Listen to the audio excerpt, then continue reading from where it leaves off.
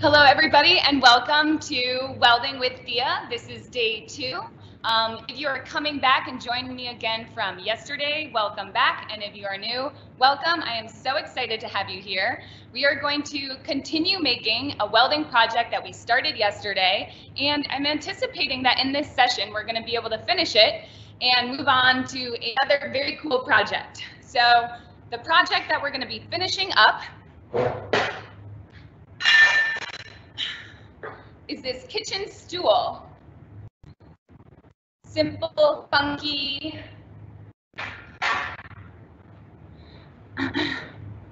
And have my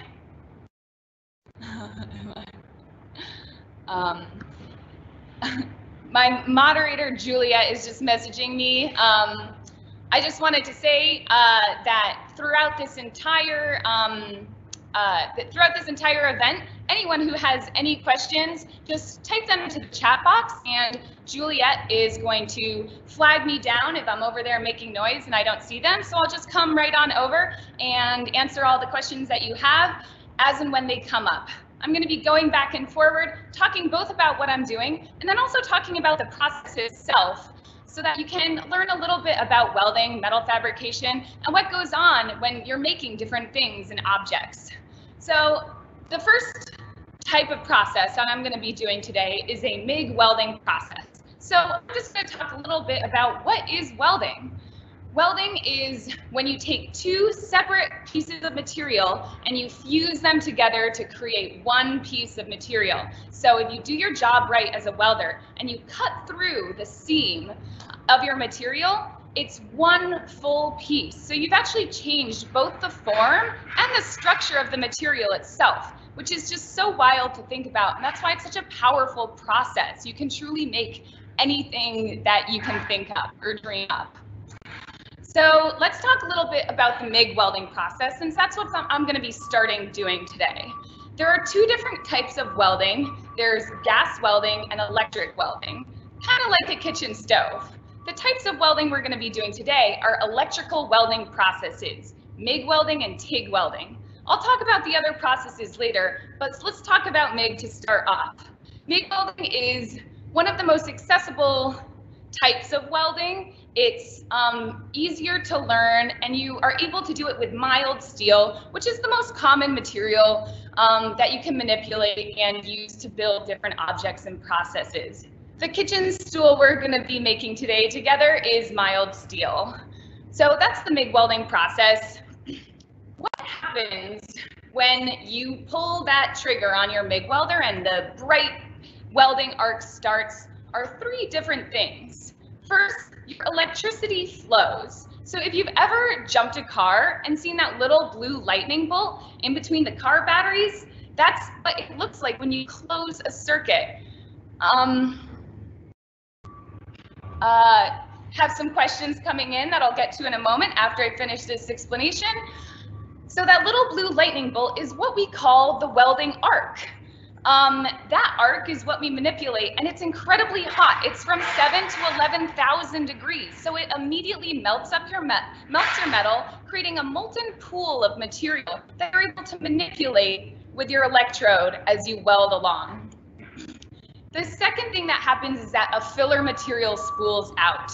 So next time you're walking down the street, look at the world around you and look at, the benches and the lampposts and stuff like that, and you'll see the little raised weld bead.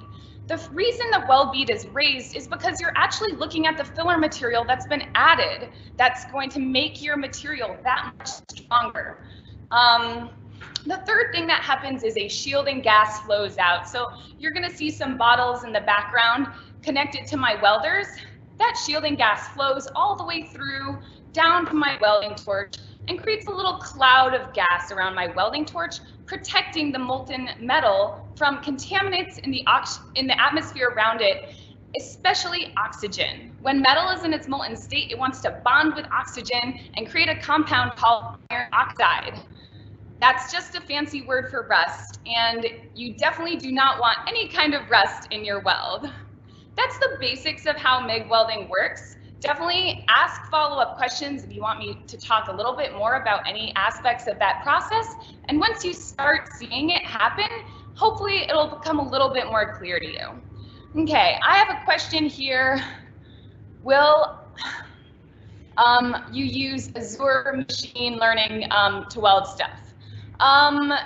Not today. Nope, today is super simple. I'm just doing MIG welding, TIG welding, and then later on I'm going to be doing oxyacetylene. Okay, so let's get started on this stool. Hopefully you guys can see well enough.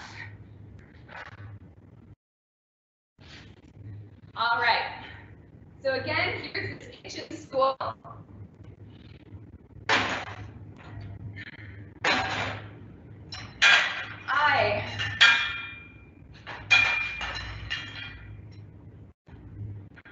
I just have to add on this last piece of the stool. So you can see this fourth piece will finish the stool.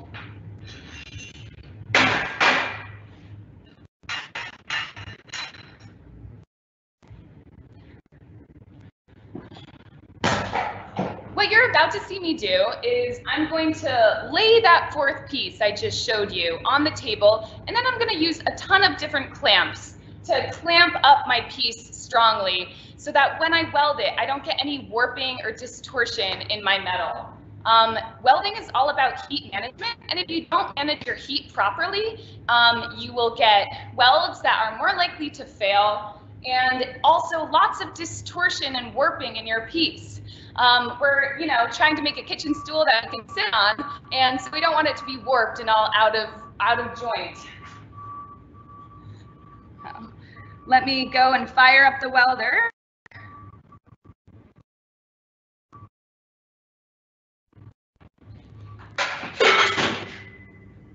Hazards of a welding shop. Okay, I'm gonna put on my awesome welding sleeves. There's a lot of PPE in welding. Funnily enough, looking at the welding arc is like looking at the sun. So that's why I'm going to be putting on that welding hood that I'm sure you guys are all familiar with, and I make sure that I have long sleeves to not only protect me from the sparks that I'm going to be throwing out, but also because I actually emit UV rays when I weld. So if you're not careful, you can get sunburned while you're welding. Crazy. All right, folks.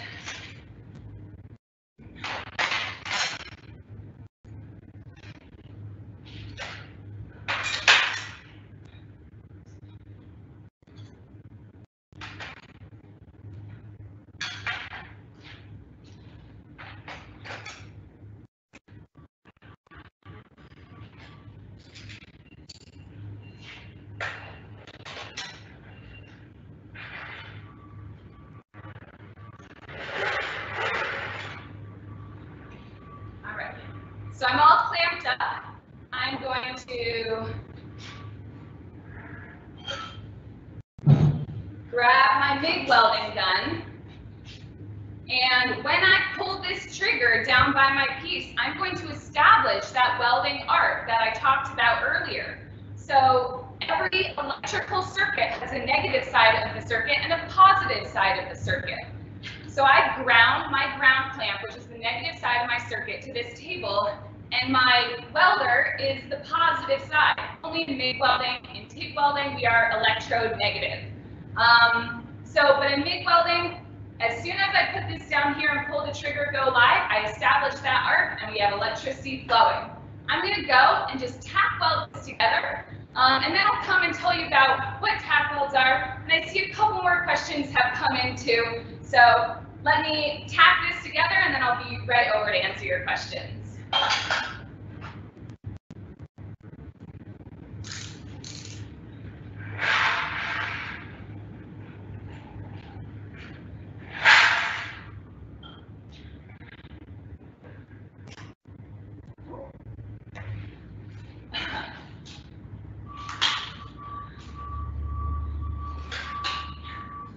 Okay, that is the first of many times that will probably happen today. My welder makes a lot of ambient noise, so I turn it off when I'm over there talking with you guys, and I keep trying to weld with the welder off. And if there's one thing you should take away from today's session, is that if you try to do an electrical welding process with no electricity, it's not going to work out for you.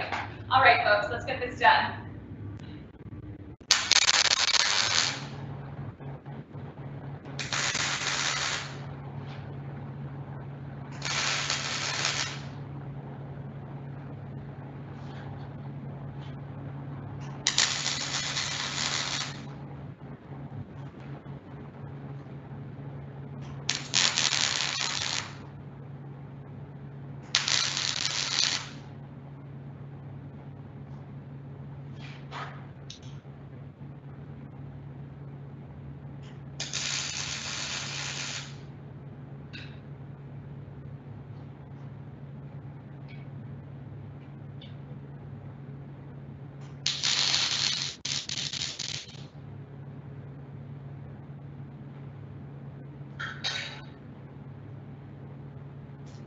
We are all tacked up. I'm going to unclamp this so you can see that that fourth piece is now tack welded on.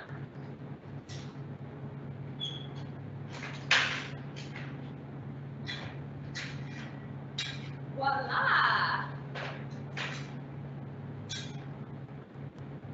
It's a very fun moment when you start seeing that piece come together. All right.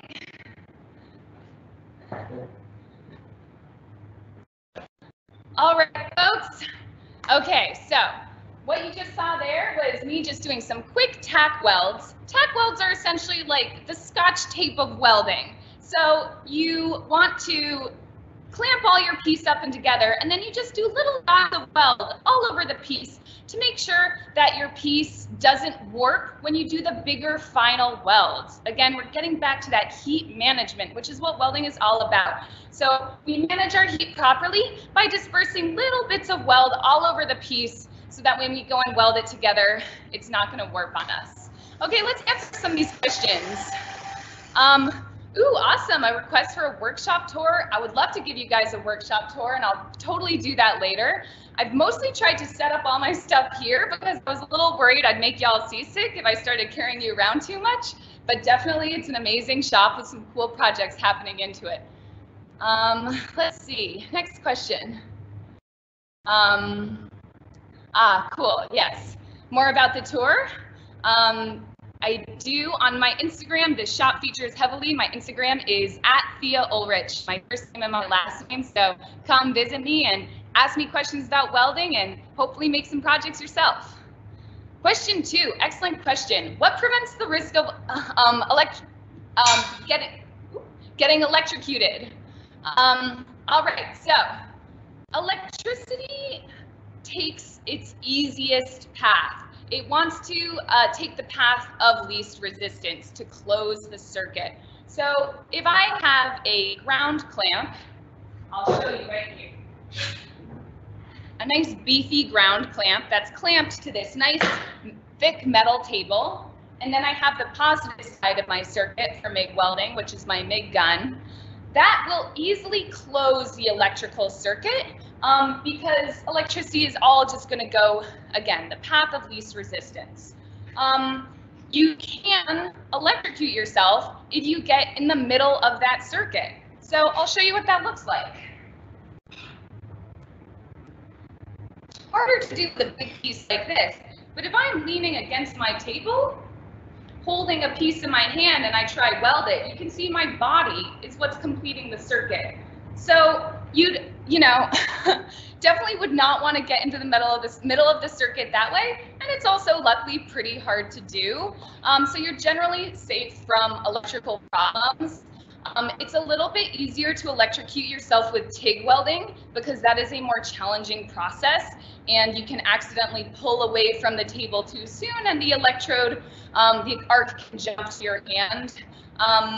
It's happened before, and you'll be fine if you do it, but fairly easily avoidable. The main thing you want to be careful of is not to be welding near any water or anything like that, because as you all probably know, electricity starts acting real weird when it gets close to water. Okay, Let's see, next question, are toxic fumes created? Yes, they are. So right now I'm in a well-ventilated shop. Right behind you guys, there's a garage door that's open, and I have an industrial fan above me that's pulling out the fumes, and same on the other side of the shop. If I'm doing a lot of heavy-duty welding, I'll wear a respirator under my mask, and same with grinding and stuff like that. You can minimize the amount of fumes that are created by making sure you're welding on clean metal, and making sure that there isn't any type of paint, residue, or oil on the metal. So that's kind of it for fumes. Another reason for wanting to weld on clean metal, aside from fumes, is because anything you weld on is going to get inside your weld, and that will lessen the structural integrity of the weld. All right, another question coming in. Do I do metalworking like power hammers and forging and stuff? I do.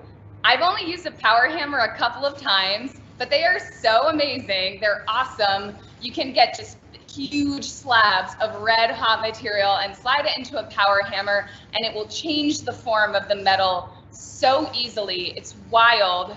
But I'm super old school, and I love working with my hands. So I actually love kind of hand forging on an anvil. I actually got into blacksmithing before I got into welding, making lots of different artistic railings and stuff like that back when I was in school. Let's see. Next question, what sort of work keeps workshops afloat? Do people approach me for work, or do I create stock of completed products or materials for other projects on hand? Great question. Everyone figures out what they like to create, depending on what their preference is. I actually do a lot of work, production design and art department work for the film industry. So I do a lot of custom builds that create the different sets on movies and commercials and music videos and stuff like that. I'm also a fine artist, so I have my own fine art practice where I actually weld aerial sculptures that I perform on because, fun fact, I used to be in the circus.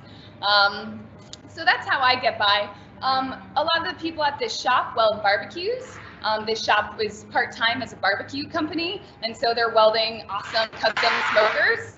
And so there's all sorts of different ways this comes about, and people can make this work. A lot of people just like doing it for their art and being able to work with their hands themselves.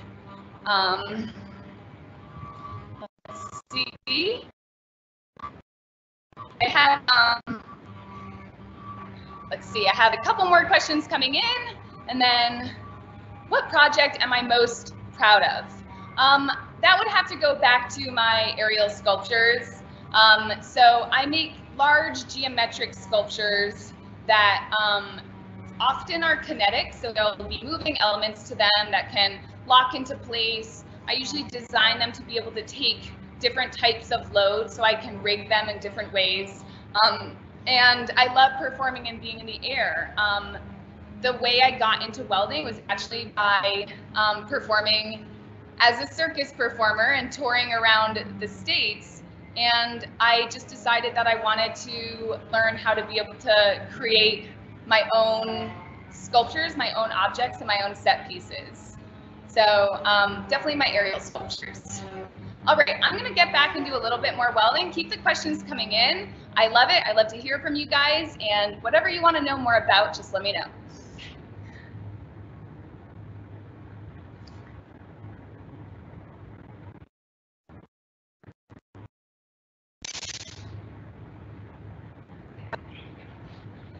All right.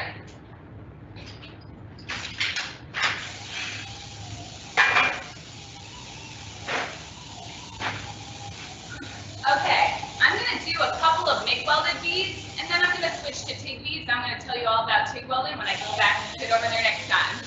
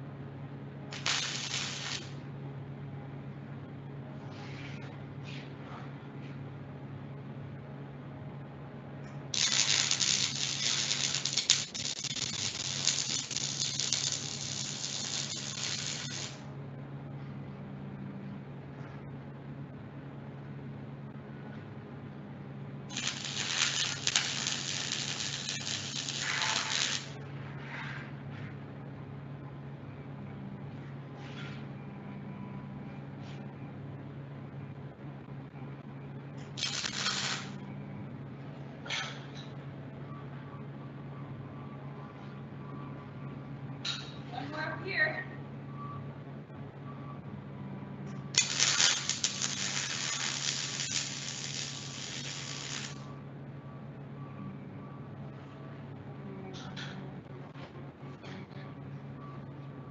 All right.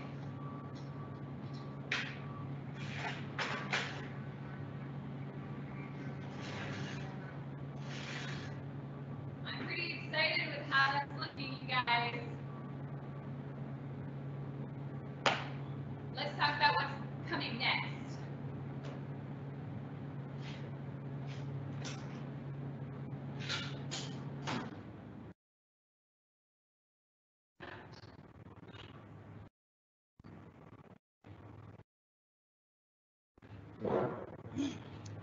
All right, so I have a couple more questions here. So I'm going to answer those first, and then I'm going to talk about the next steps for this project. All right, so I've heard the term forge weld used. What does that involve? Great question. Forge welding is when you create a weld while forging material. So what that means is if you're using a forge like blacksmithing, you actually can weld the material together using a forge, which is very, very cool because, again, remember, welding, it doesn't mean that you're somehow gluing it together. You're actually fusing the material so it becomes all one piece of material.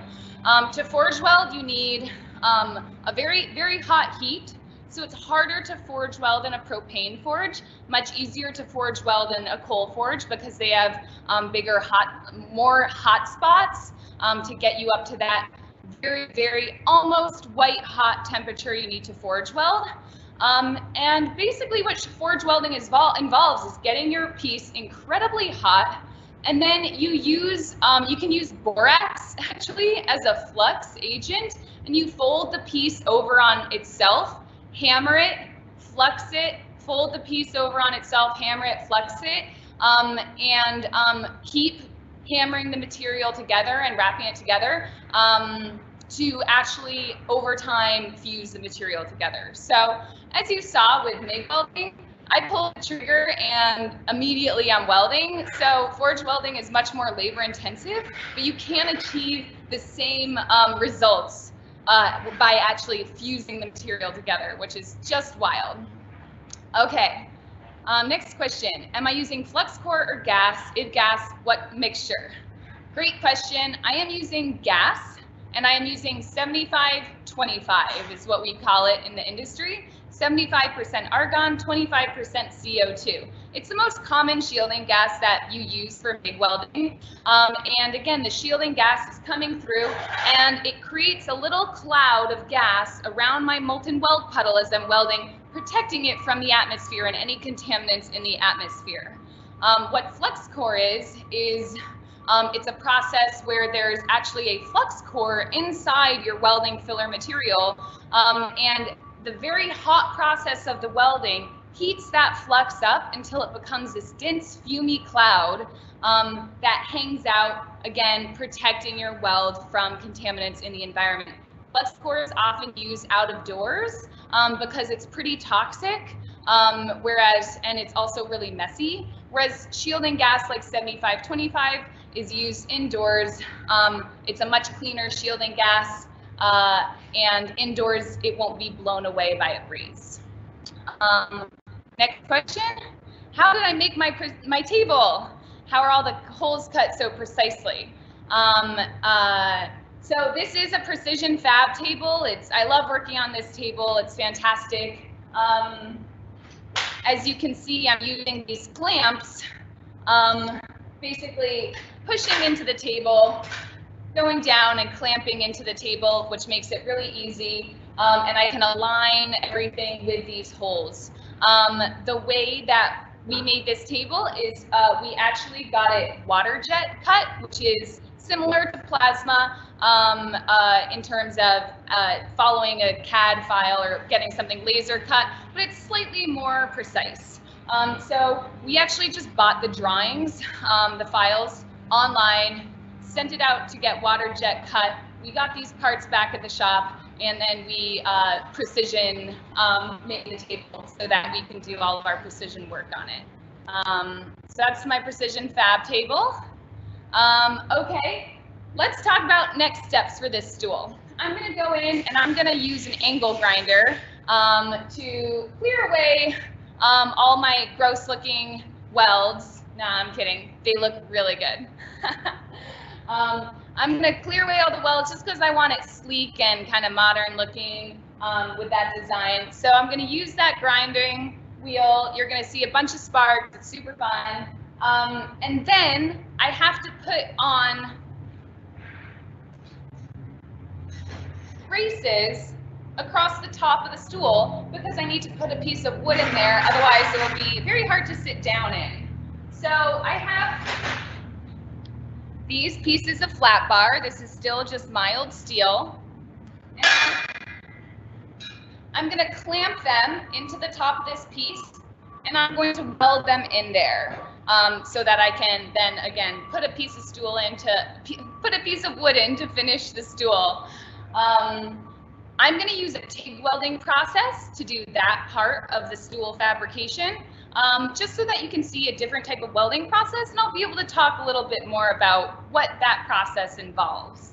So I'm first going to grind, and I'm going to clamp up that bar, and then I'm going to set up my TIG welder, and we're going to talk about what TIG welding is. As ever, let me know if you have any questions in the comments, and yeah, let's get to it.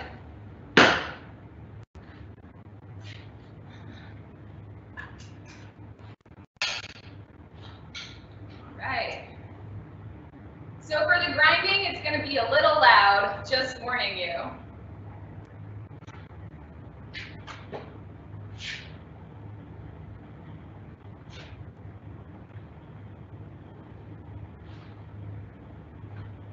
And I'll throw on a respirator too. Practice good PPE.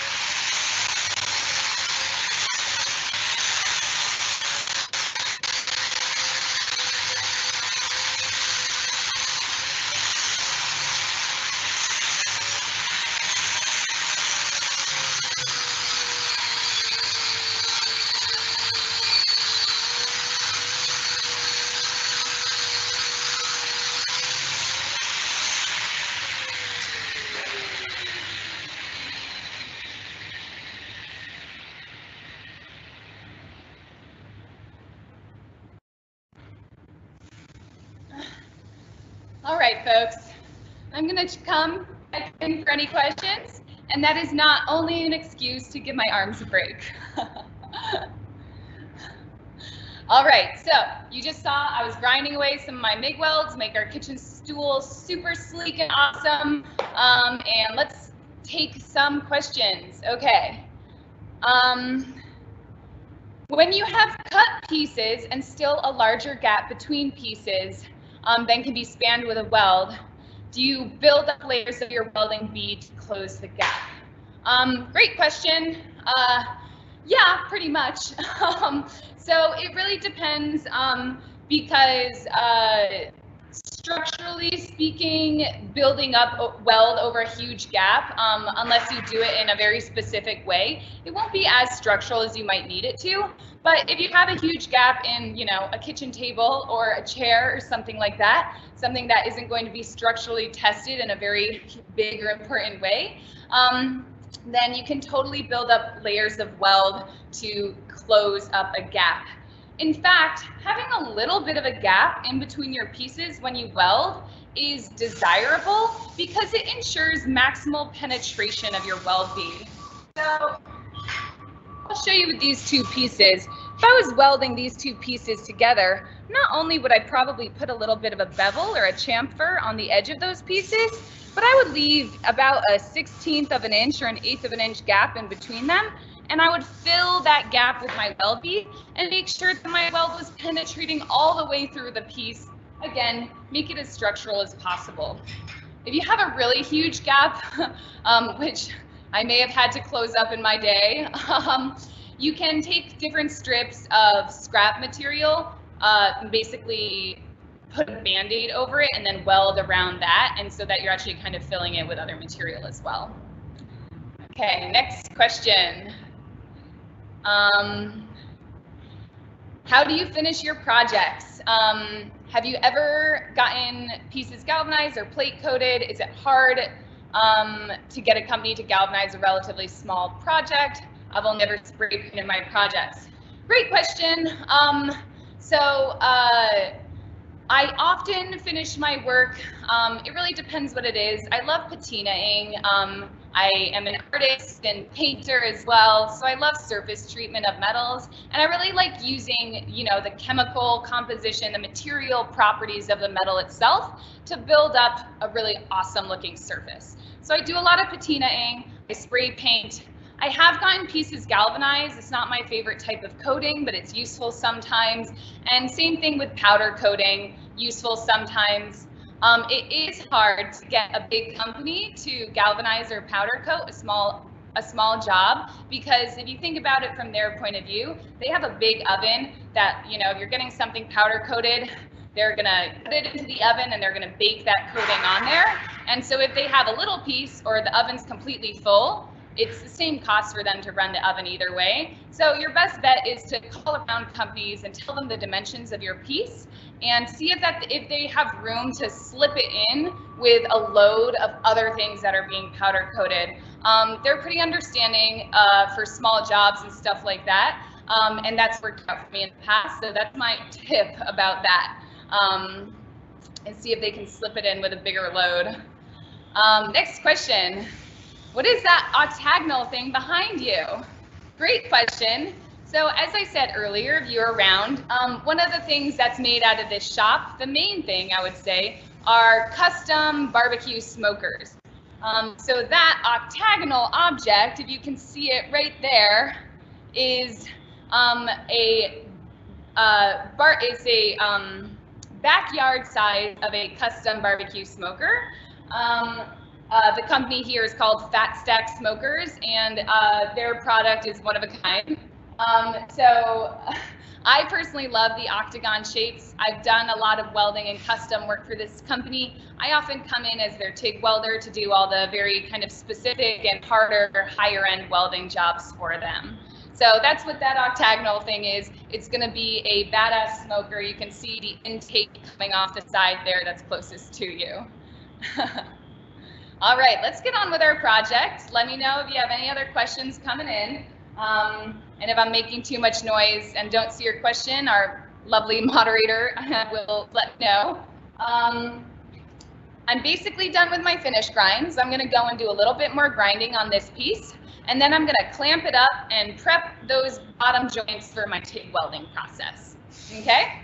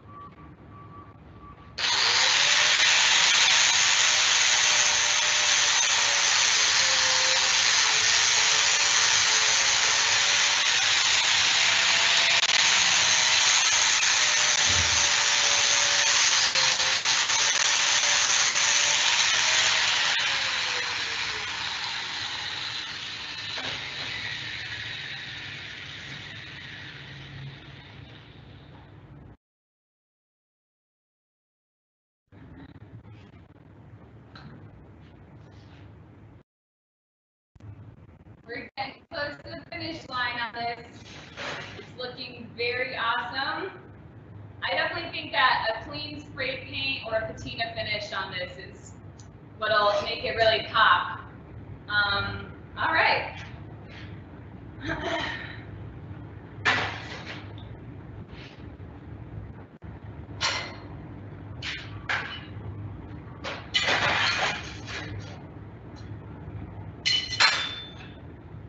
Doesn't matter which way it's up.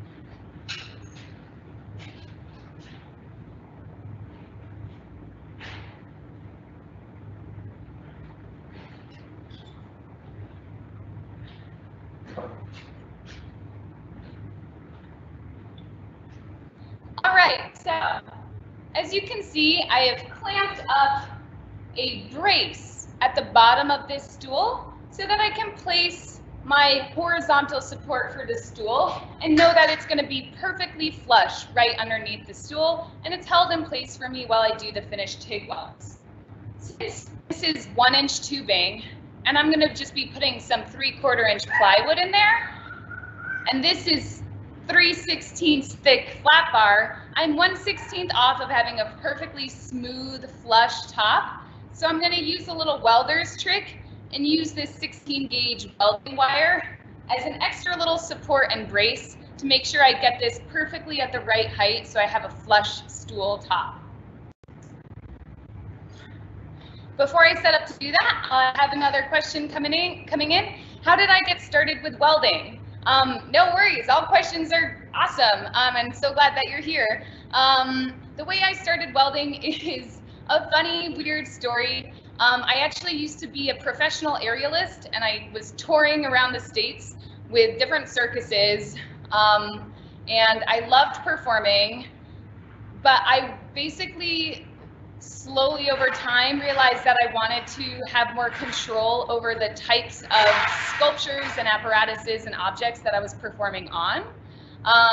So basically I wanted to build my own show. So I actually went to art school. I went to the Rhode Island School of Design on the East Coast, and I studied sculpture and fabrication and building there. And that's how I learned all of these different tools, and since have done a lot of large-scale installation design and fabrication, event design and fabrication, and I also, for my own personal work, design and weld large-scale aerial sculptures. They're usually large geometric sculptures. I still perform aerial on them, so it's my personal way of testing my welds and making sure they're strong is by hanging off them high up in the air. So hopefully that makes me a very good welder and not just a poor decision maker. All right, let me know if any other questions come in. I'm gonna keep on working on this stool. All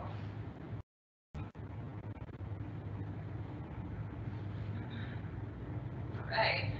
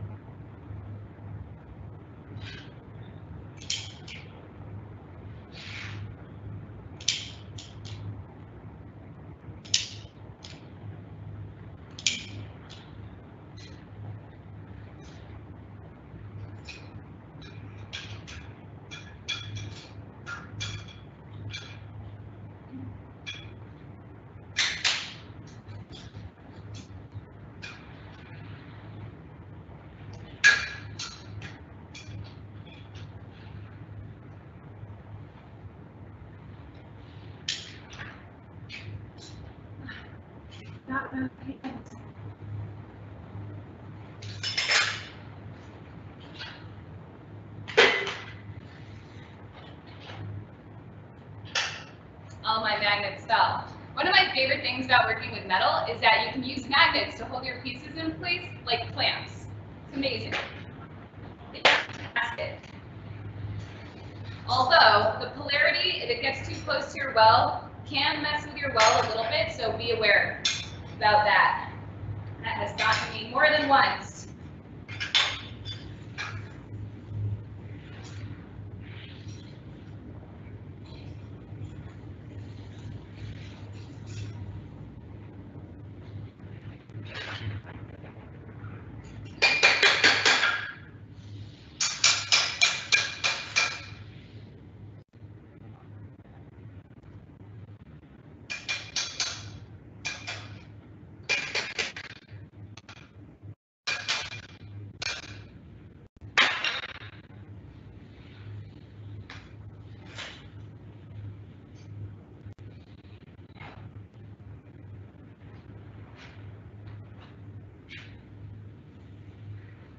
So as ever, I'm going to do 2 little tacks with a MIG welder, just get this in place, and then I'm going to fire up the TIG welder, do some nice strong TIG beads on this, and explain to you more about the TIG welding process and what that entails.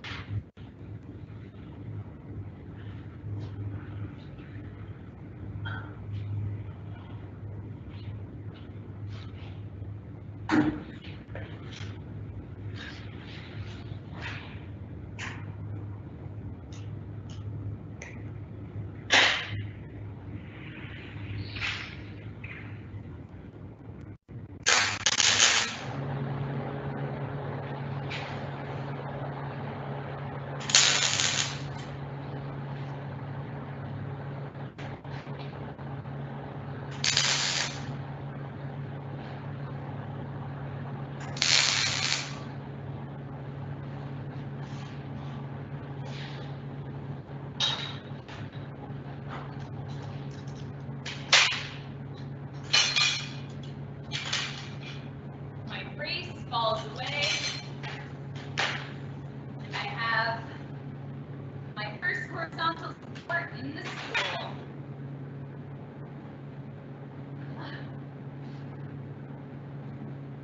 Looks like I have some more questions coming in.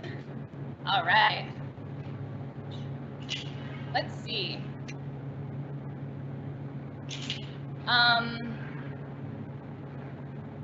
Just wondering if there's a place where y'all can check out some more of my work. Absolutely. My website is in the process of being updated, and that is my full name, dorothyulrich.com. But I'm pretty active on Instagram, and I'm trying to be better about posting my complete projects on Instagram, and that's just my full name, @Thea_Ulrich.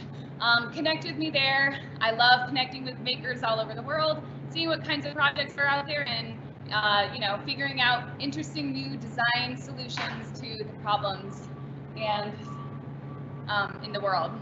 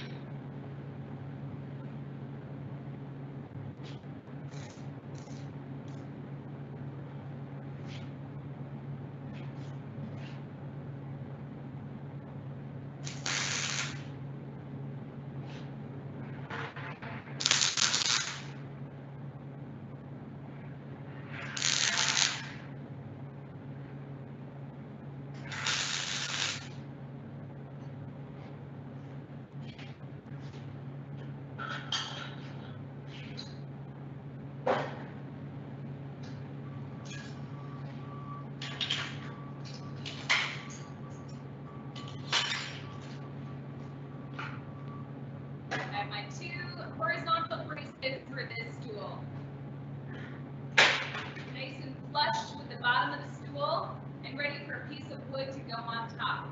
I'm going to do this finish welds using a TIG welder.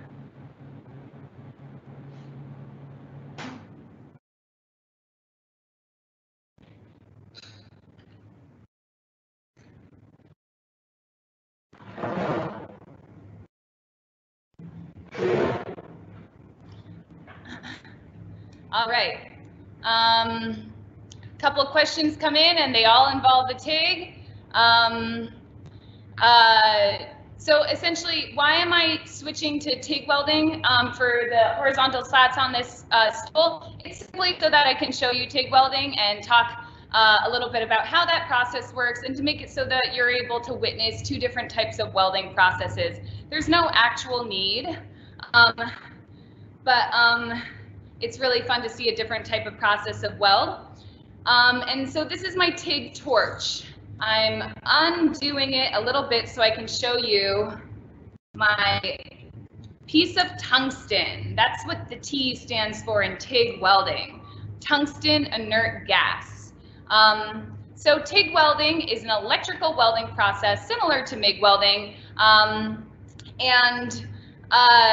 So you close an electrical circuit, create that welding arc, very hot welding arc. You add filler material to make your weld nice and strong. With the MIG welding, that is all coming out of the same gun. But with TIG welding, I'm actually going to be manually dipping and adding filler material into my weld, making it nice and strong. And you have a shielding gas that's flowing through, but the shielding gas we use in TIG welding is 100% argon. TIG is essentially a little bit more finicky of a process, and it's a lot more challenging to learn, but it gives you a lot more control over your weld arc, and you are able to weld a lot of different types of things. So you can weld incredibly thin material with great precision, which is very challenging to do, but you're using a foot pedal to control your arc and the amount of amperage that's being output into your welding arc with that foot pedal. So I'm going to be using a foot pedal, dabbing in my filler material, and manipulating my weld pedal with this tungsten electrode. Tungsten is actually an element on the periodic table, and it is a super cool element. It has a lot of interesting properties, the main one being that it has a melting point over 6,000 degrees. So you can weld all day with this tungsten electrode with our super hot welding arc, and it won't deform. It will create a nice, precise, slim arc. I don't know if you can see that this tungsten is ground into a nice little point. So I'm going to slide my tungsten into my TIG gun.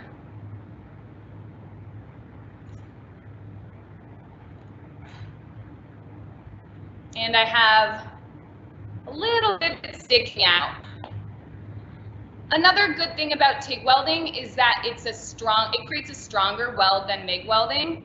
So if I wanted to make up an excuse for why I'm switching to TIG for the slats, it would be because I want a stronger weld there. But this is a kitchen stool. It doesn't need to support cars or a bridge or something. It doesn't need to be TIG welded. I just want a TIG weld. TIG creates a stronger weld for a couple reasons. One, it's a lot hotter. TIG is electrode negative, which means your base material is the positive side of the circuit. Most energy flows towards the positive side of your welding circuit. And so about 70% of the heat and energy is in that positive side. So that's in your base material, getting nice and penetrated and hot in that base material. That also makes it a slow cooling weld. And so as the weld cools more slowly, it's less likely to become brittle, which would lead to snapping. So TIG welds are more likely to bend before they break. And that's another, great reason to use TIG welding if you're concerned about the structural integrity of the weld. All right.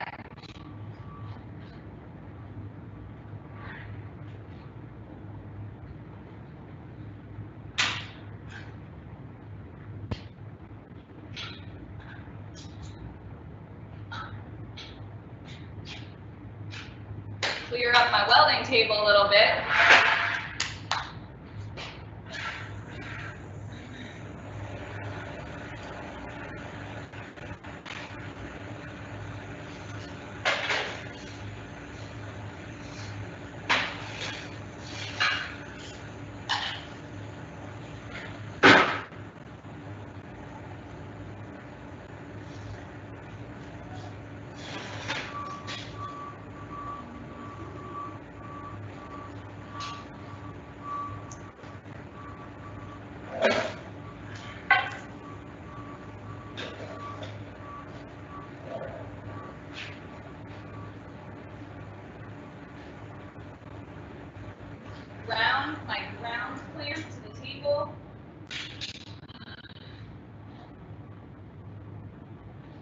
It's like a maze, shop maze. Filler material.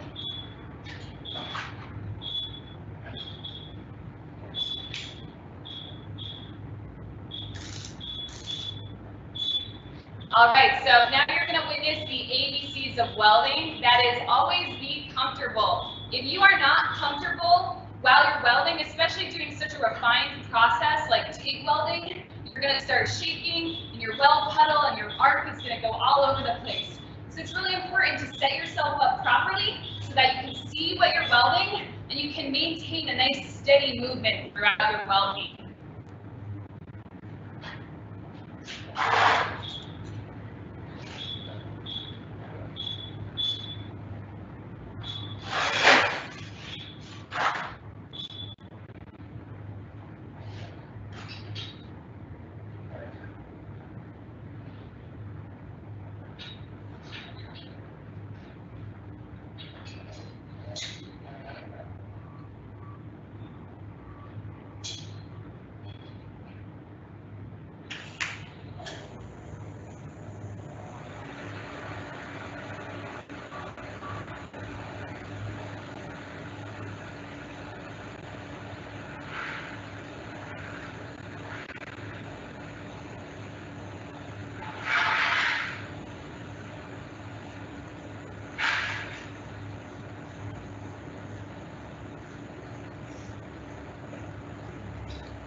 Hang out for a little while after I'm done doing the weld to allow my post flow to keep shielding the weld as it cools. Looking good. All right, next up. Probably broke my phone here.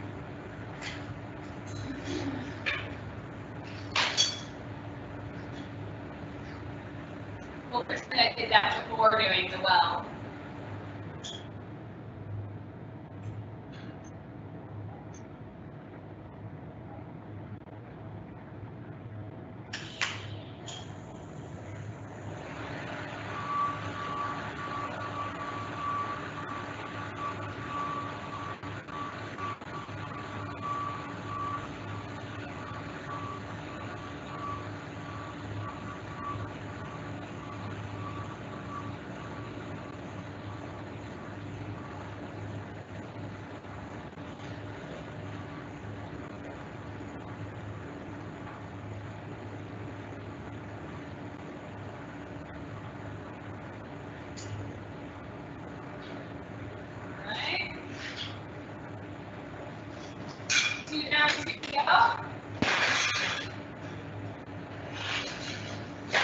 I'll do these two on the back side, just have a slightly different welding technique.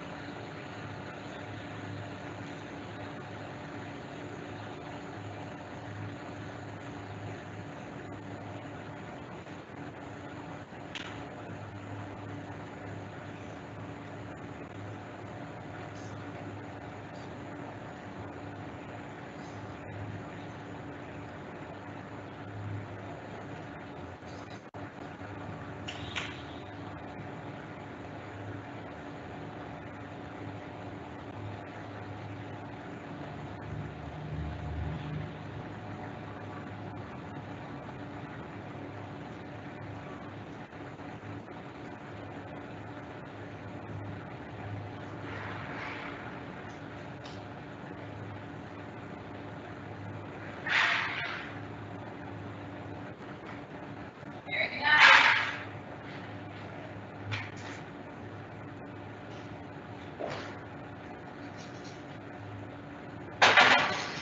An almost complete kitchen stool. All right, so you guys probably saw that TIG welding is a really different process than MIG welding.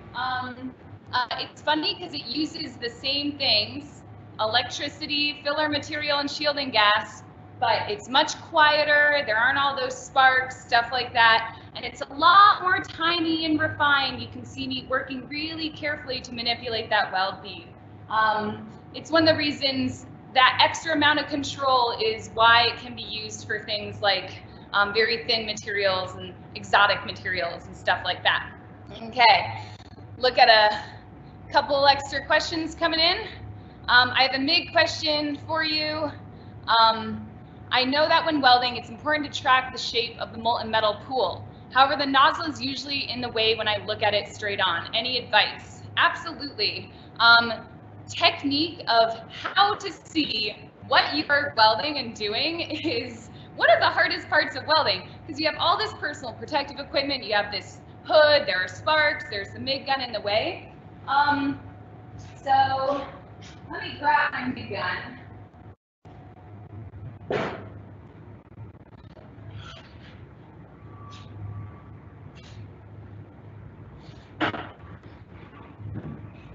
All right, so technique while you're welding involves a couple of different things. You want to maintain the same distance away. You want to maintain your proper work angle and a drag or push angle. And your drag or push angle is what is going to help you see better.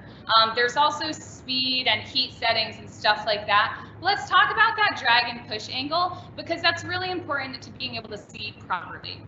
All right.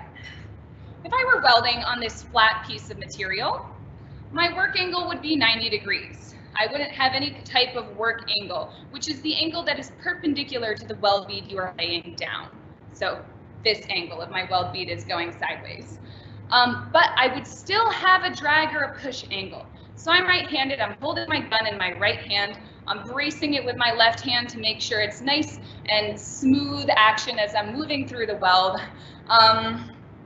I give a 10 to 20 degree tilt away from my face so that I can get my head, I tilt my head this side and get it super close in there. One thing that I've taught welding for a long time, one thing I see a lot of students do is they're standing up here while they're trying to weld something. Watch me when I weld, my face is right in there trying to make sure I can see what I'm doing properly.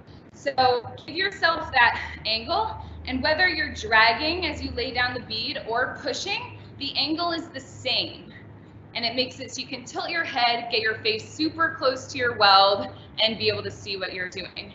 Welding is hard to see in general, what's going on. Again, it's possibly the hardest part of welding is just seeing what's going on.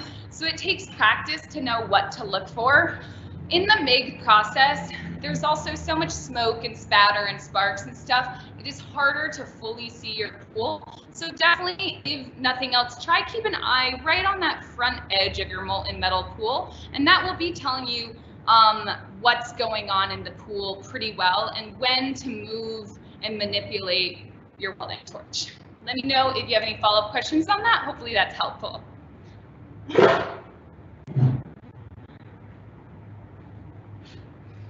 All right. You guys, I'm so excited about this kitchen stool. I wish I had the wood cut, but I'm going to cut that later. And so in a later project, you'll be able to see what the wood looks like. This is welded up. It needs to be finished. Again, to finish this, I'm probably going to put on a patina or some spray paint. I'll make sure to clean my metal and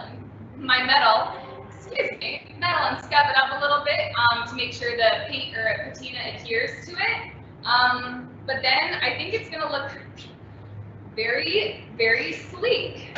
I'm going to stand up on the table and lean against it. It's cool enough now. Don't do this at home, kids. But I was in the circuit, so I can't help myself but climb on things. I think the only way y'all are going to be able to see the height of it. So I did it so it's 28 inches tall. I have no idea if you can see that. I can't see the screen well enough. But 28 inches tall, a nice looking kitchen stool.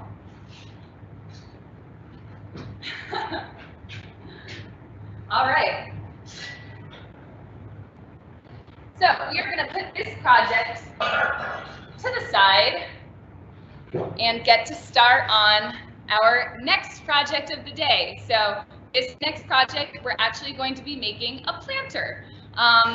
So one of my favorite things about welding is that you can imagine a new world or a world that you would like to live in. And so I thought, what if I lived in a world where I didn't kill every single plant I ever tried to take care of, and I could make a planter for it.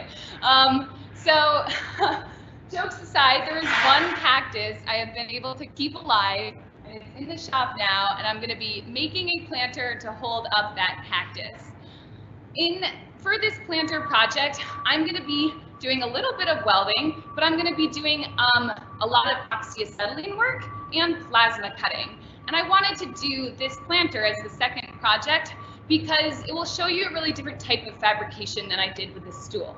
With the stool, I was doing very precise measurements, measuring over and over again, keeping things square, making sure my angle cuts were right on.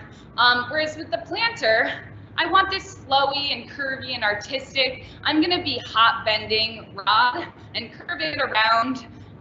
And so it's a very different type of fabrication process. So I'm gonna start with plasma cutting out a leaf, just so you can see the plasma cutting process. And then we'll go back to the table and I'm gonna show you how I'm gonna set up making this project. When you're doing something a little bit more loose and artistic, it's really helpful to kind of reverse engineer the project. So you're gonna see, I'm actually gonna weld metal straight onto my welding table to make a support for that planter and put the plant right up on it. So there'll be the base of my planter, and then I'm going to curve and bend, hot bend metal coming down to my table, and at the end, just cut out that middle support. So basically, I'm setting up the planter so it's floating in the air on that support, and then I can make the curvy sides. So it's basically I'm working from the end of where I want the piece to be and working backwards. So it's a different type of fabrication process, but it's a really fun thing to see how you can be precise about measurements and make sure something is going to be structural, the height you want it to be at, stuff like that, and also be able to be a little bit artistic and free-flowing with what you're making. I'm going to set up the plasma cutter now, though, to cut out some leaves, because I want those curvy shapes to end in some cut-out plasma cut leaves. I think that'll look really good. And also, plasma cutting is a super fun process. So I'm going to bring that piece of metal over here. I'm going to hook my plasma cutter up. It's right here. I can twist it to show you a little bit. So let's get going. Let's get plasma cutting.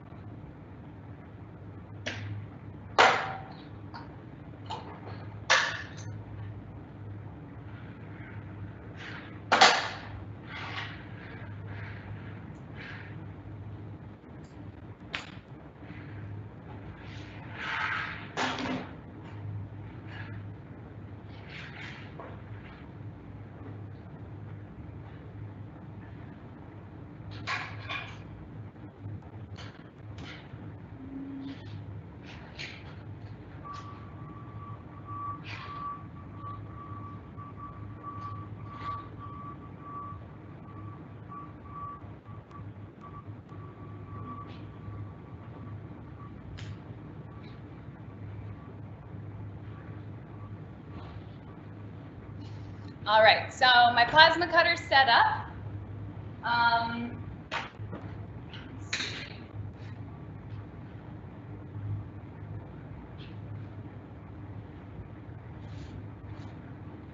So I'm going to use that plasma cutter to carefully cut out a leaf shape and experiment with some cool different shapes that I want to use on my planter.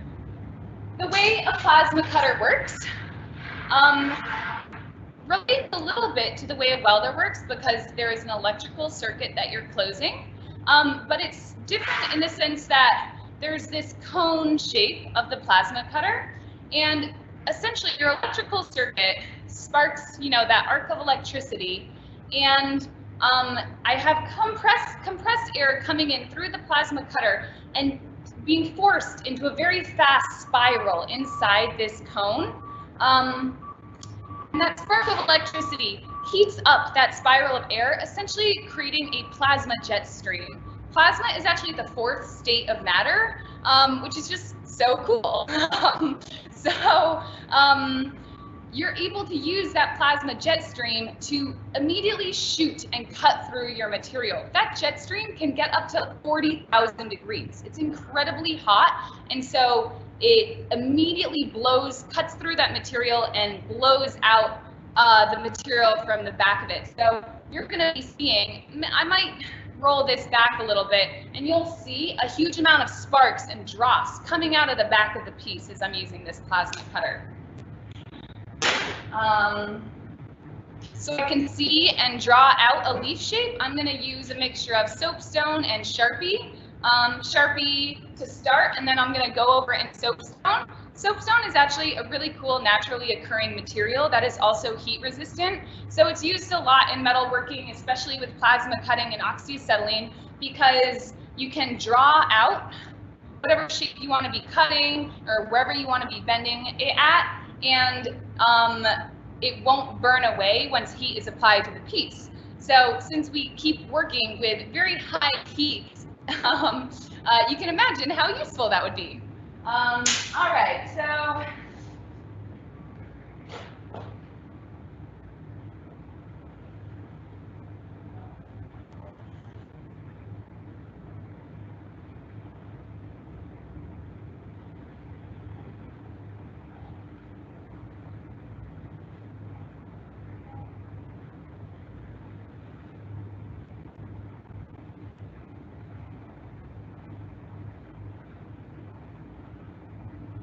all right.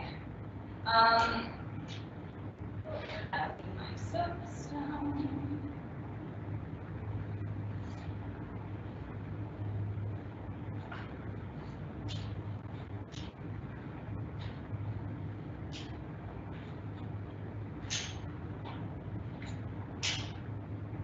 I'm going to lift this up so you can see it. I just kind of free-handed a leaf that I thought maybe would look cool, so I hope it does. Hopefully, hopefully you can see that. Well, if not, you'll see it when it's cut out.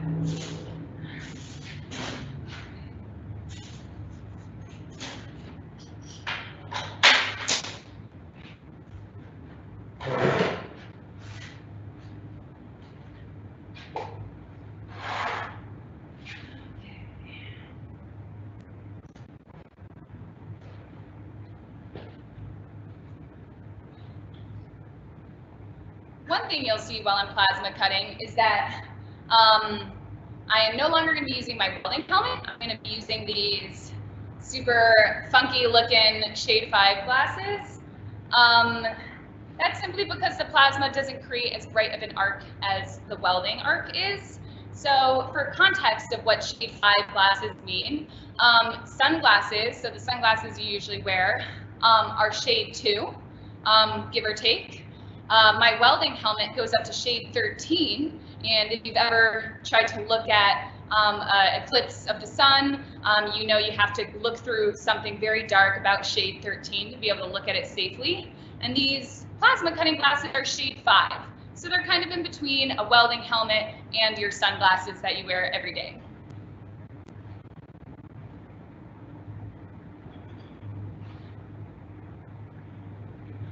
Maybe I'll just tilt this down a little.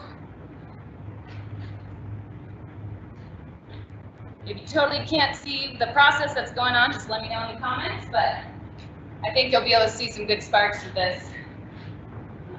Oh, plugging my compressed air.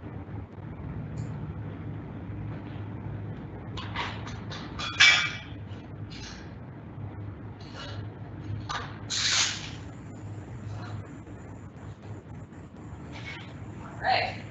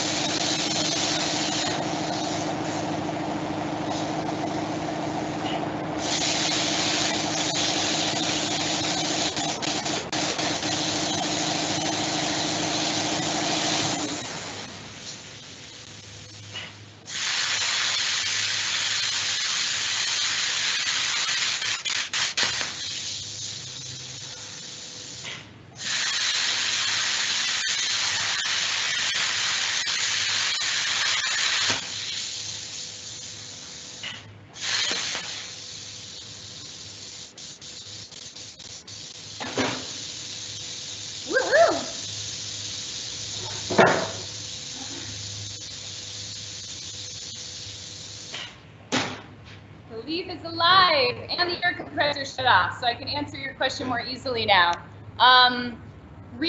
Glasses versus full mask. Is UV not a concern with plasma cutting like it is with welding? Nail on the head, plasma cutting emits no UV, so I don't need to be concerned about any UV rays or sunburns from plasma cutting.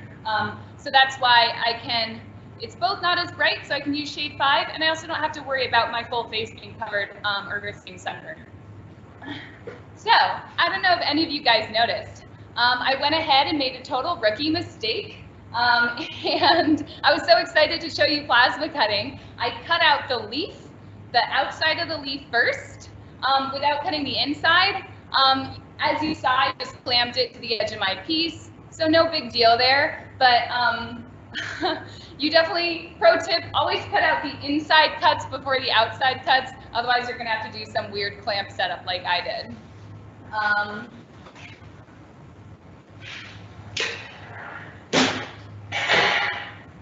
All right, hopefully you guys can see that.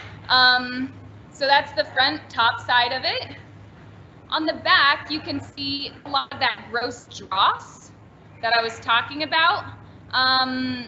You can hit a lot of that off with a chip and hammer, and it's actually best to hit that off with a chip and hammer as opposed to trying to use to grind it away or something, because that dross is almost pure carbon, so it would be an incredible amount of work to try and grind that away. So there's my leaf. Once I chip away the dross and clean up the sides, I think it's going to look pretty cool. I'm going to do one more leaf, and then port the laptop over to my table back there, and we're going to start playing with some oxyacetylene.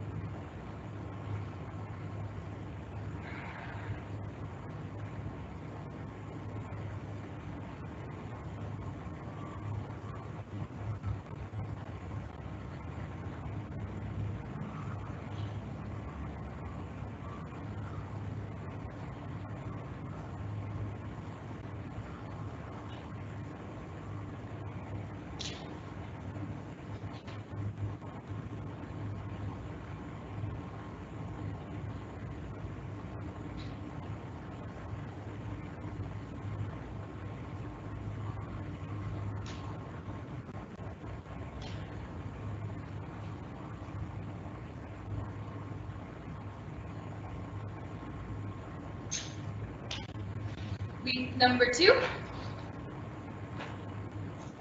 So I'm going to get safety glasses.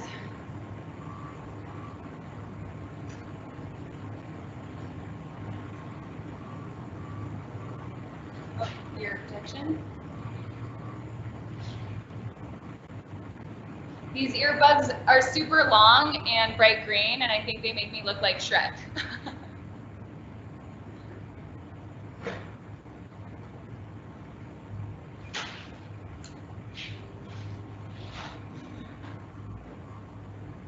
Inside cuts first this time.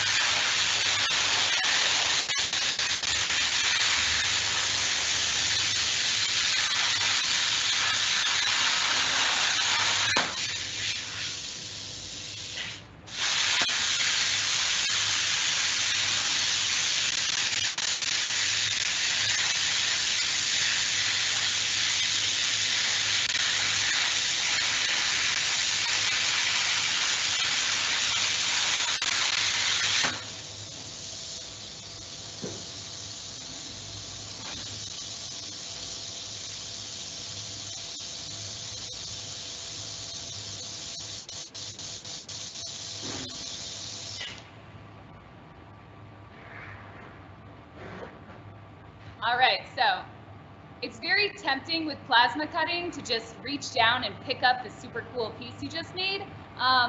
But do not do that. It is ripping hot and you will burn yourself. Here's the second leaf.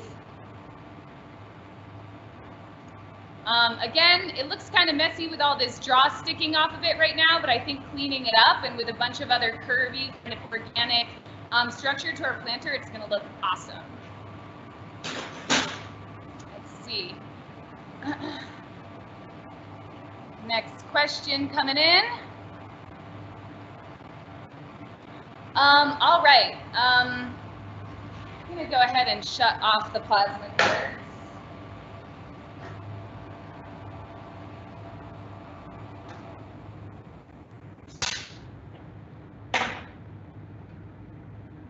Try and minimize any ambient noise so it's easier to hear me.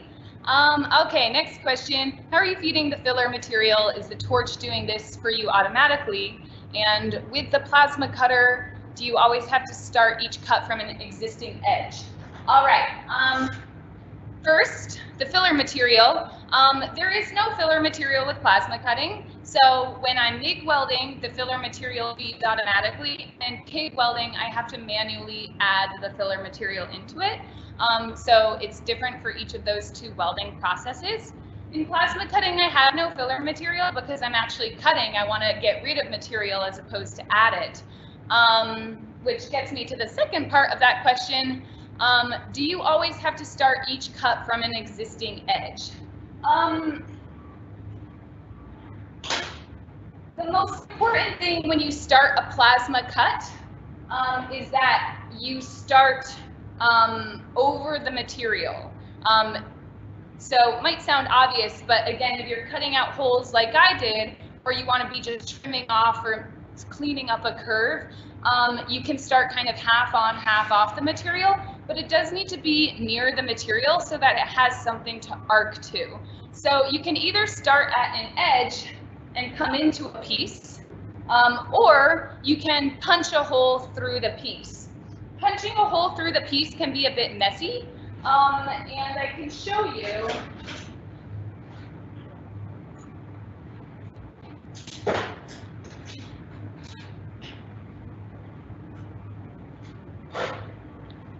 So I don't know how well you can see that, but you can kind of see this is one of the pieces that I cut out of my leaf. And I punched a hole through it, and then I came out to that edge and cut around the piece. Because I want this edge to be as clean as possible. So I don't want to punch through right on the line that I want to be nice and clean. I punch through a little bit off the line, and then I come out to the line to cut around. Hopefully you're able to see this. I don't know, and hopefully that makes sense. But essentially, you need to be able to arc to metal, so it has to be over the piece, and you want to just make sure that if you're punching through the piece, you keep it as clean as possible or away from your finished line.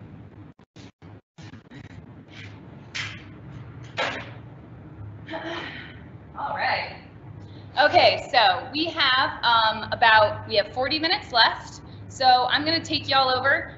We're going to light up the torch and just start getting the oxyacetylene going. Well, I'll set up the jig first and then we'll light it up.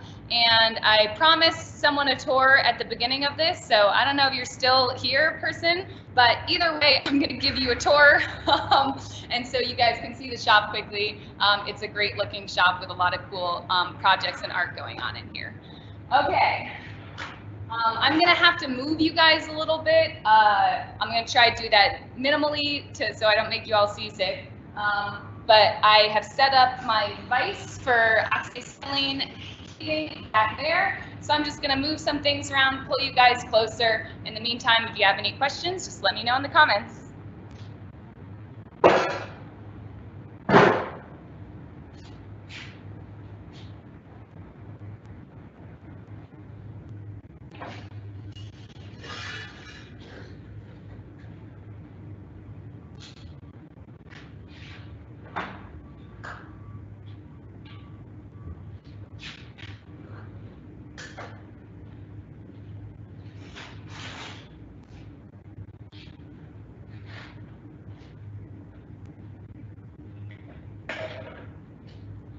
Okay, you get seasick easily, look away. Gotta bring my computer charger with me.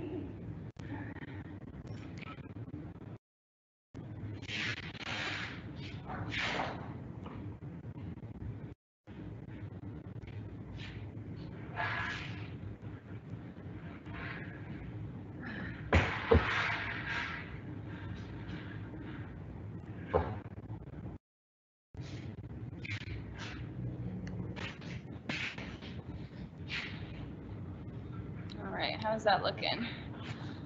I think good enough for our purposes. We can rearrange after if it's not looking clear enough for somebody.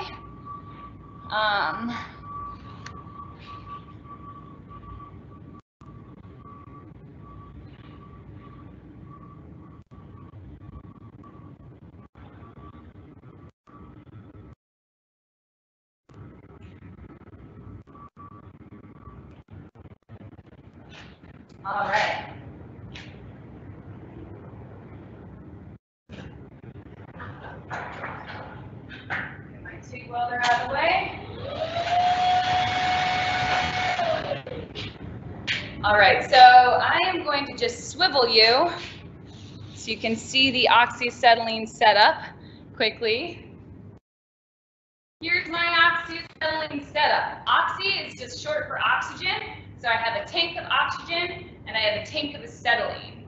I am going to mix those two gases to produce an incredibly hot flame. The acetylene is obviously the fuel of my flame. Lucky for us, oxygen isn't flammable. We'd be in big trouble if it was. So I'm gonna crack open the acetylene. I'm going to have some of that fuel feeding out. I'm going to light it. I have a flint striker right here.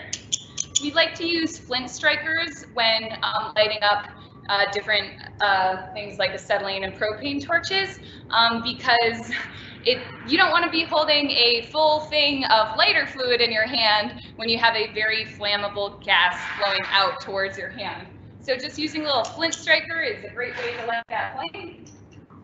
And you're going to be seeing me adjusting the knobs a little bit. So I'm going to adjust my acetylene to adjust how much fuel is flowing out of my flame. I'm going to look at a couple things. I'm going to look at the smoke and try and make it so that my flame is burning as clean as possible. And I'm also going to listen to it.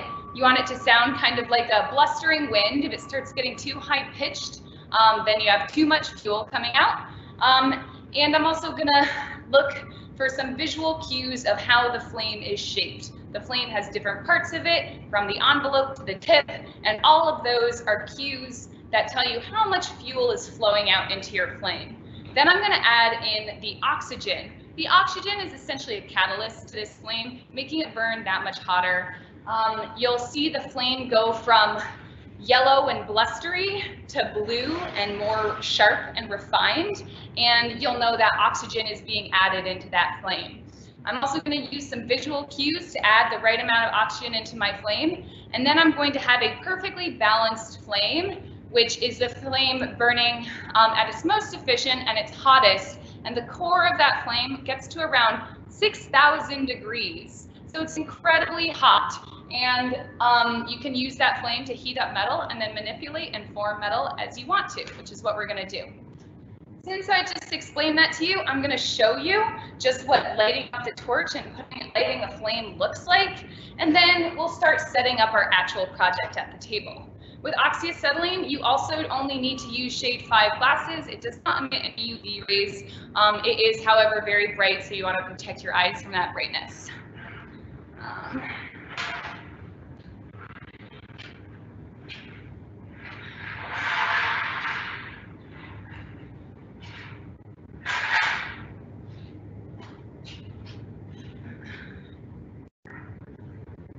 There are different torches for oxyacetylene.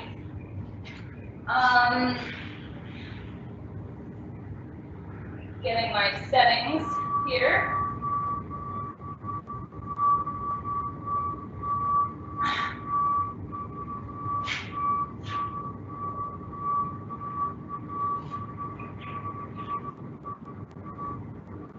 So there are are different torch heads. I'm using a rosebud torch head, which is going to make it so you see a big billowing flame. There's also welding tips. This is the gas that you can do gas welding with, which I mentioned earlier. And there are also cutting tips. So you can use a torch to cut through material, kind of like I just did some plasma cutting. Torch cutting is not as neat. You don't have as much control, but it can cut through thicker material if that's necessary. So can be useful depending on the situation.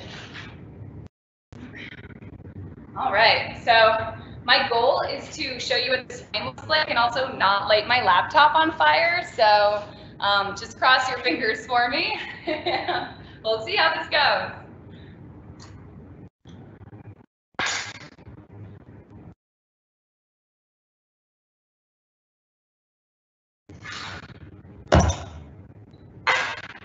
Set that very small little flame. Adding more fuel.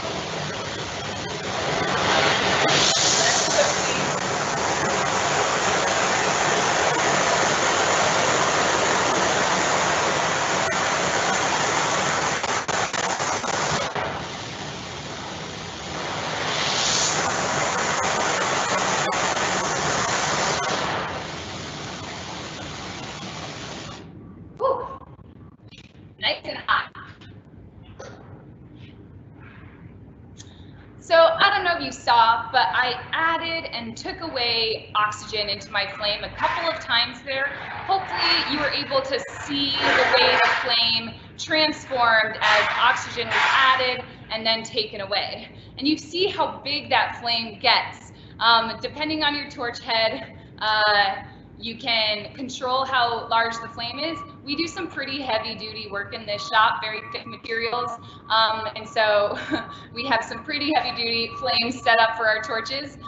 But it's very fun to be able to play with that much heat and power. You can really manipulate and change the form of your metal with oxyacetylene. All right, so I'm going to tilt you back this way. And come over to our planter station.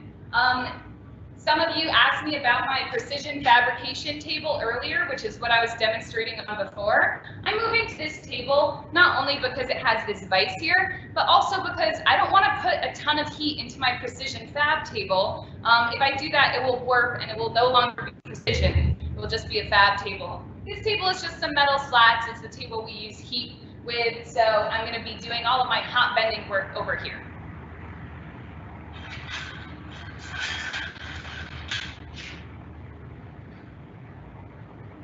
This is the only plant I have never been able to kill, and for that, it's going to get an awesome stand.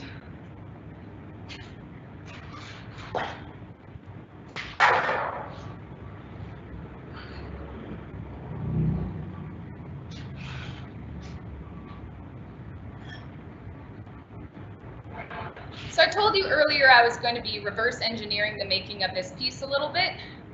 This metal is just going to be this circle, the stand that the plant pot sits on, and I want that to sit at 20 inches from the ground.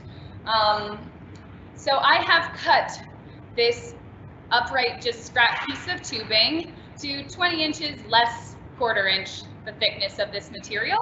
So I know that'll stick up right at the height I want it at. This is not going to be a final part of my project. It's simply going to be the jig that holds it in place while I fabricate it. And that's what I mean by reverse engineering. With metal, you can add and subtract metal so easily by cutting, adding, cutting, grinding. And it's just one of the things that makes manipulating metal, sculpting with metal so fun, because you can kind of do it endlessly. I'm going to weld this right to my table because, again, it's metal and you can do whatever you want.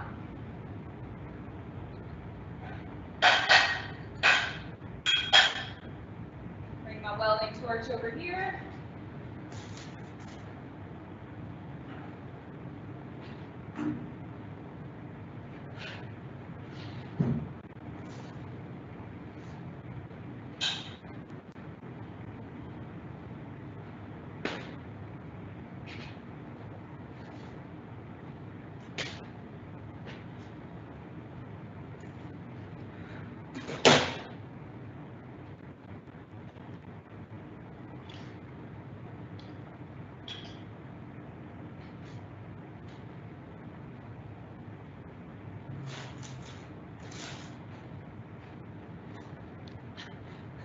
the maze, the workshop maze.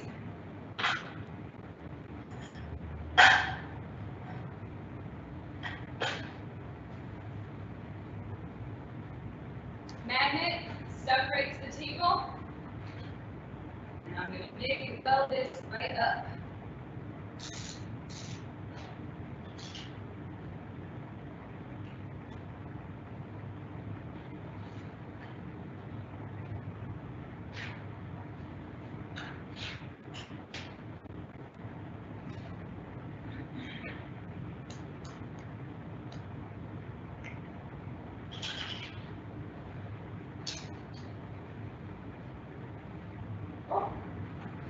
I have to move my ground clamp from this table to this one.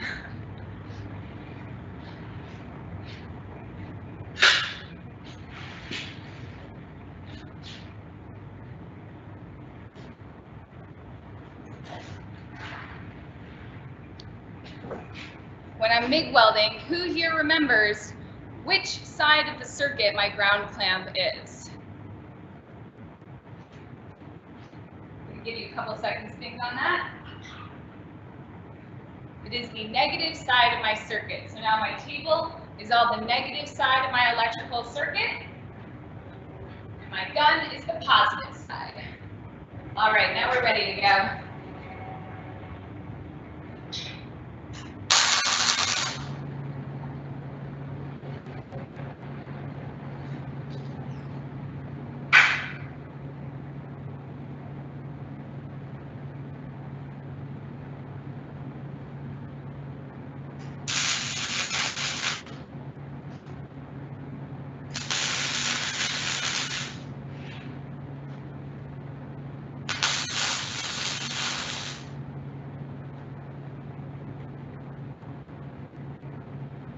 Voila, I have a welding table with an upright.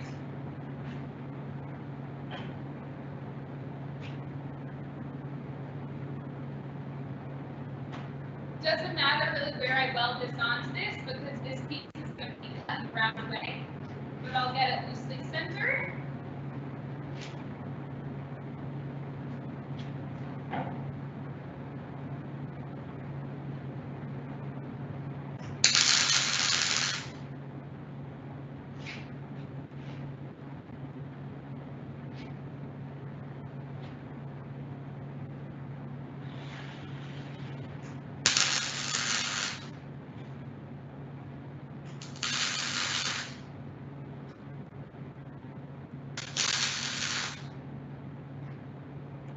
All right.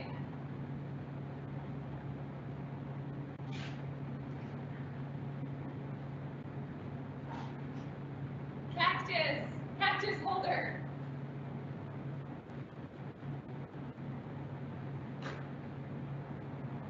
All right, so hopefully this maybe gives you a bit of a better idea of what I'm talking about when I say reverse engineer. Essentially, I have this cactus set at the height that I want it set at. So now I can weld on this 1/4 inch bar, mild steel, which is what I'm going to be making this out of. I'm just going to tack weld it to the edges of that circle, wherever I want it to be, and then I can bring it down to the table. I can do any kind of curves or anything like that in it that I want, and I know that once I cut away that middle support, I'm going to have a perfectly level plant holder at 20 inches tall, even though I did all this funky artsy heat bending on the sides. Hopefully that makes sense.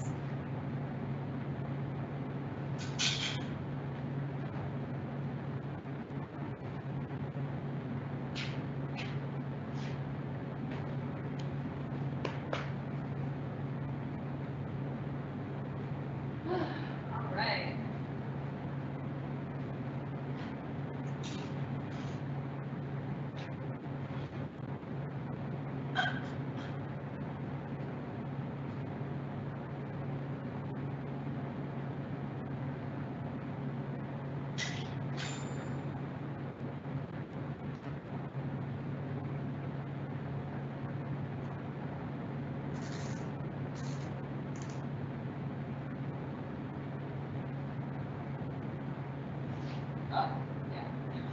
I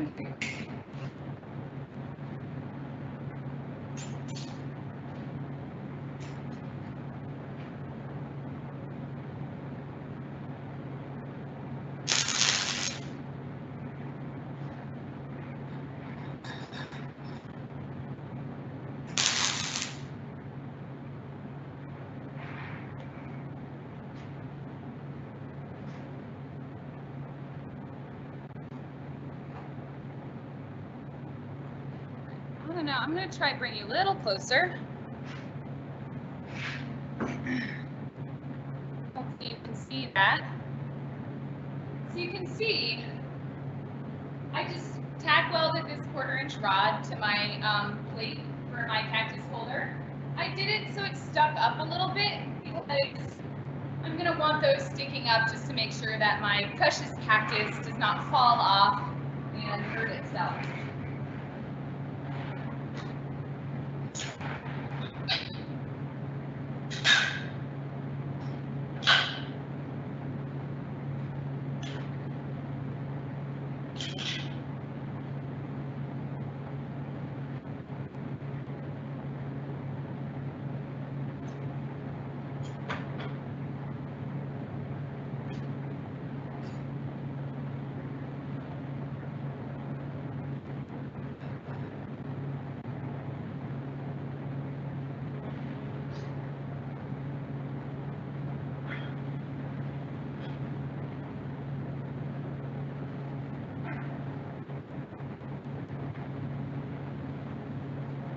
Okay.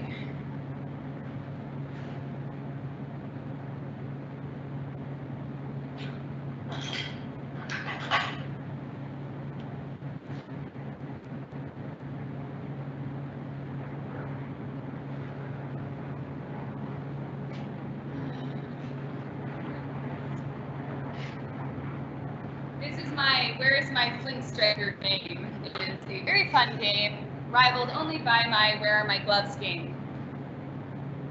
I'm going to turn off that welder. So, oh, I'm going to use it again.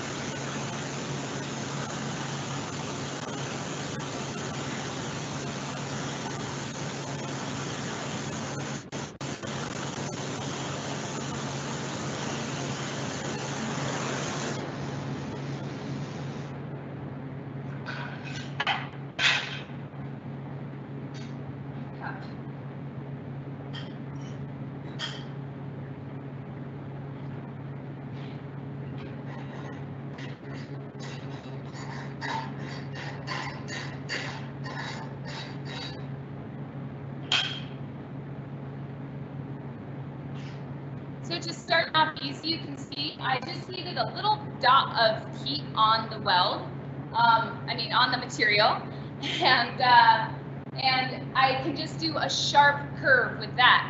Next, I'm gonna add a piece of material and I'm going to heat up a much longer strip of material, and you can see I can get a nice gentle curve with that.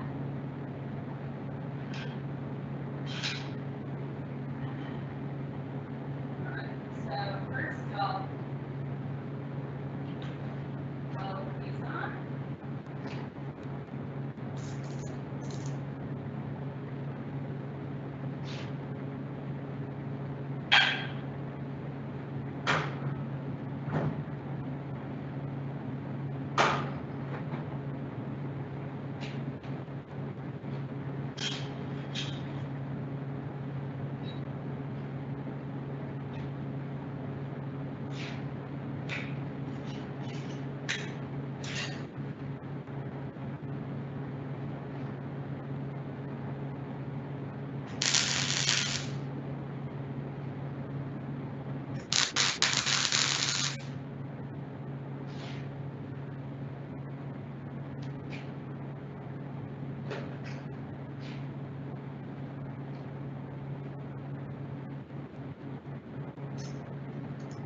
can see when I move with my oxyacetylene, I move really fast. Once I open up the acetylene, I have to light it as fast as I can, because if I take my time, a huge cloud of very flammable gas will fill the environment around me, and that's obviously a huge safety hazard. You can also see when I turn it off and start bending my material, I move really quickly then too, because I'm losing heat from my metal, and it will be harder to manipulate as I go on.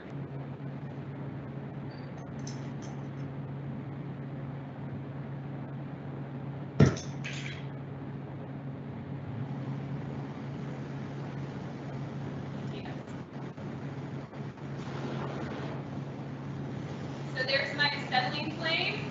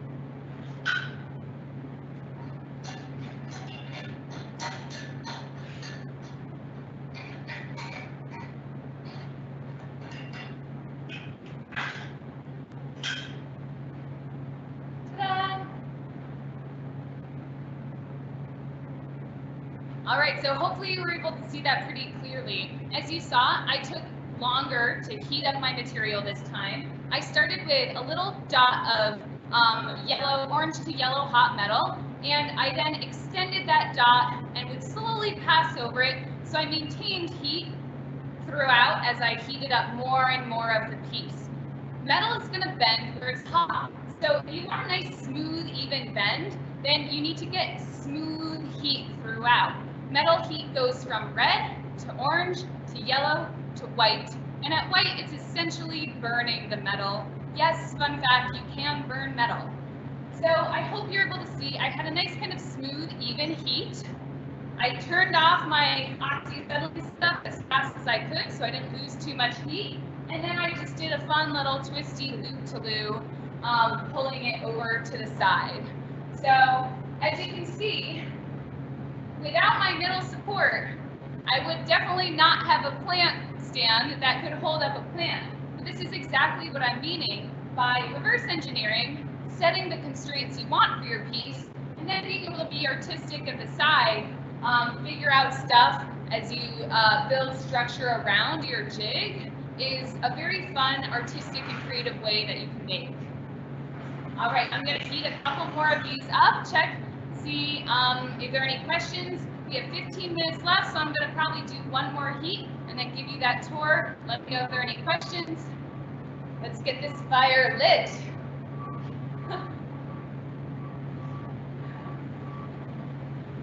I know you're laughing at my bad jokes.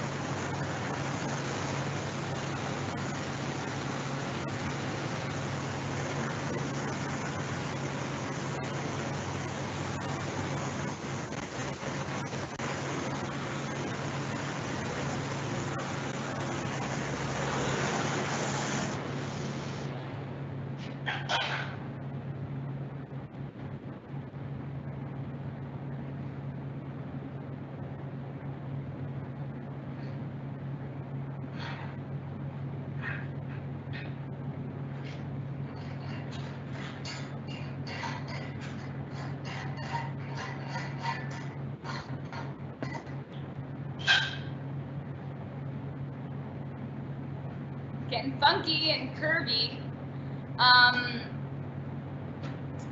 As you can see, after I'm done heating each piece and bending each piece, I'm scraping away at the part that was heated up.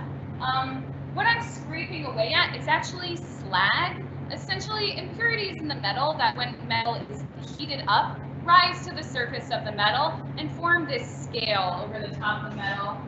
You can kind of see it. It's called scale because it's just like this thin little coating, and you want to scrape that away while it's still warm, because if it cools with the scale on it, it can kind of bake into a piece and make for a weird surface texture.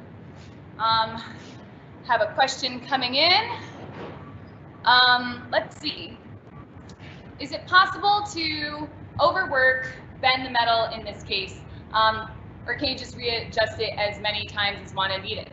Excellent question. It is definitely possible to overwork the metal. In both oxyacetylene bending and forging, that's a huge concern and something you need to be really careful about. Basically, every time I heat up my metal, I am changing its state. And even sometimes it's like molecular state. Essentially, I'm making it more and more brittle every time I heat it up and it cools back down. So I want to minimize the amount of times I heat it up as much as possible. You can actually, if you heat the same part of metal up over and over again, and you're bending it and twisting it all over the place, you can actually end up with little micro cracks and sometimes actually just crack and break through the piece entirely. Again, it's getting hot, it's getting cold, it's getting hot, it's getting cold. It makes the metal incredibly brittle, so more likely to break. This is exacerbated if you are dunking your metal to cool it off. Sometimes when forging or doing oxyacetylene work, you need to dunk metal because you need it to be cool quickly, or you dunk a little part of the metal so that you have one part that's cool and the other part that's hot. Gives you more specific heat. But you have to be careful when you're dunking your metal because that exacerbates the problem and will make it so that the metal will get much more fatigued and much more brittle more quickly. So I could heat this up another couple of times, but after a certain point, I'm going to be making it so that my metal will get micro cracks and eventually break. All right, it's looking fun.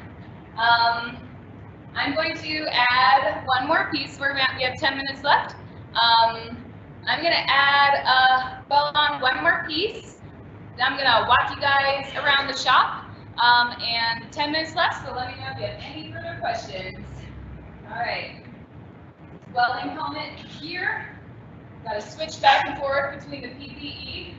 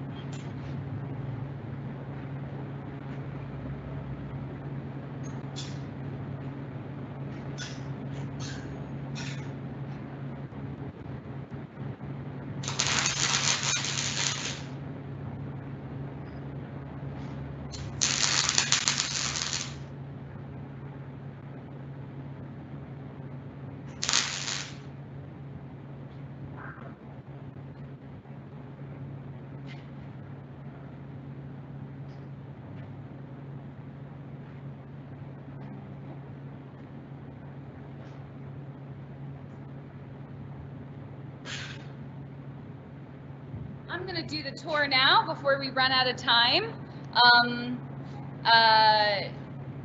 Let me know if you have any questions about the tools or processes you see in the shop.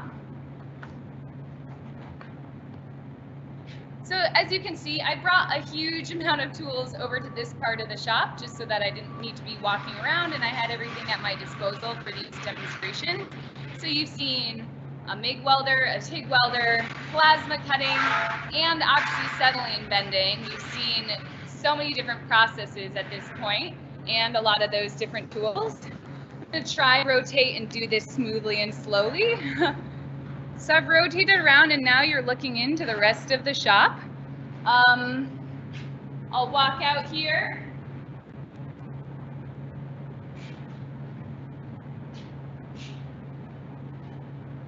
So as I said earlier,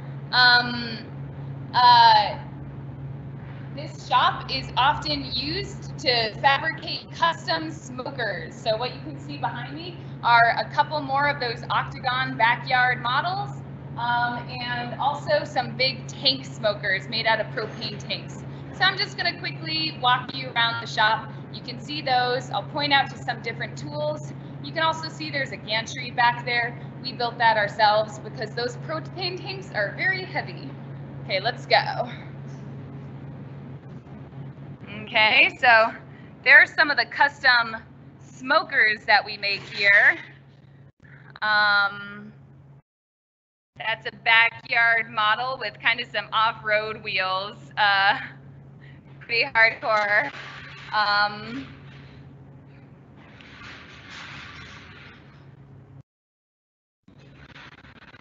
Walking through, you can see over here is where we have our drill press, grinding benches, grinding benches, stuff like that. And here are some more of those big tank smokers. I told you guys we did pretty heavy duty work in this shop. This is what I was talking about. These are big, super thick tank smokers. You might see Eric, who's the head pitsmith at this shop back there.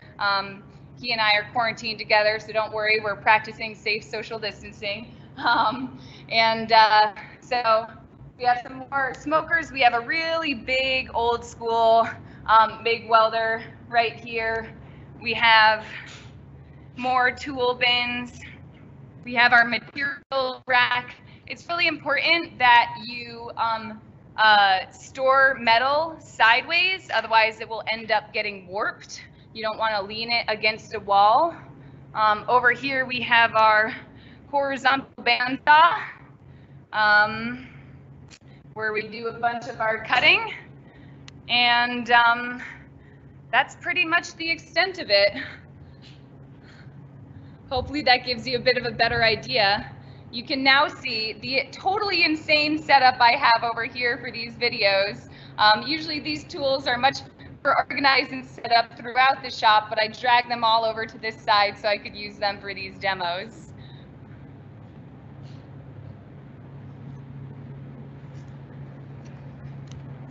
All right, folks, we only have a couple minutes left. Thank you so much for stopping by this session. I'm going to go and just do some hot bending for the last couple of minutes, but I wanted to thank you. Come back later. I'm going to be back here in a couple hours, and for a little bit tomorrow, tell your friends and, reach out. I hope you are inspired to maybe learn a little bit more about welding and metalsmithing and be able to think up projects and make your dreams a reality.